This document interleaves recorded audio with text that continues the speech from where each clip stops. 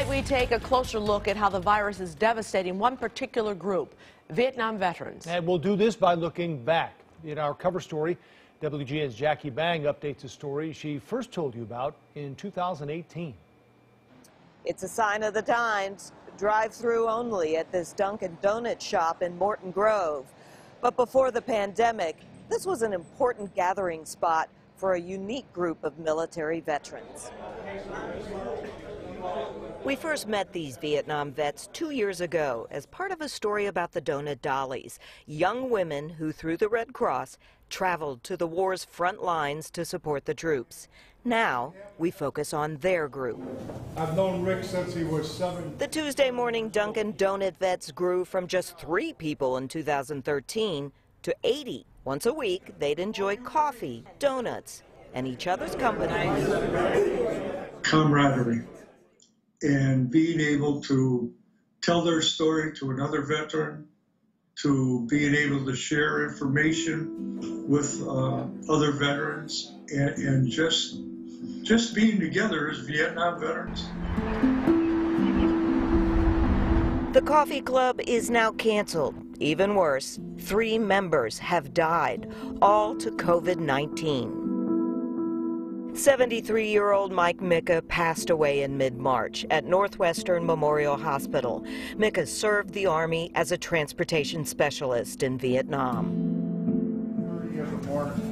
That's Bob Brisky, the day we visited the group in May 2018. Just last month, the 70-year-old Marine lost his battle with COVID-19. He was probably the most giving person I've ever met. He literally would give you the shirt off of his back. Every year, Bob would spend his birthday at Arlington National Cemetery to lay a wreath of remembrance, unselfish devotion to fellow warriors, even as he suffered from PTSD. That was the thing about him. He treated his own PTSD by helping others with theirs. That's how giving he was.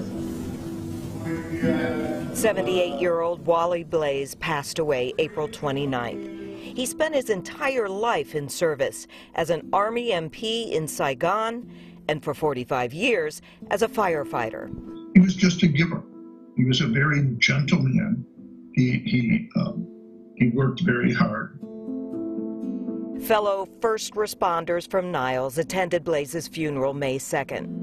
That was not an option for most of his war buddies. The reason it was so hard is that there was no closure for us to go to a wake and a funeral to show the family support. March 10th was the last time the vets met here. They've already experienced one war. Now, these men wait for this current war to end so they can return to their coffee, camaraderie, and donuts. Jackie Bang, WGN News. Jackie tells us another veteran and member of the coffee club has tested positive, but Robert Runts is at home now recovering. He intends to donate plasma in honor of his lost friends.